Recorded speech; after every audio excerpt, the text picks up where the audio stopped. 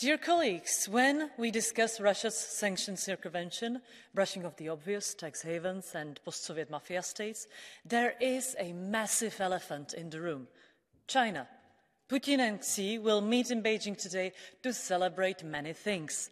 Besides the Belt and Road anniversary, they will undoubtedly toast to successful negation of our anti-war sanctions.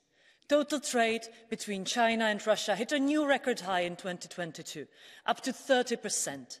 China might have single-handedly neutralized many of our sanctions by keeping Putin's petro-economy afloat and the war in Ukraine going. China replaces suppliers of Western electronic and engineering equipment. Beijing has also helped Russia circumvent the SWIFT sanctions by facilitating more and more trade with yuan.